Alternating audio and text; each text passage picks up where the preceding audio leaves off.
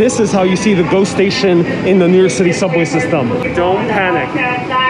This is the last stop of the 6th train at the City Hall Brooklyn Bridge stop, but stay on it. The station was opened in October 1904. It ran all the way until 1945. There was a few plans of what to do with this station. One of the plans was convert it into a restaurant. But then in 1995, they actually proposed to the New York City mayor to make it into part of the New York City Transit Museum. He denied it because he said that it was a big security risk. Here it is. Keep your eyes open, everyone. Don't look away. Here it is.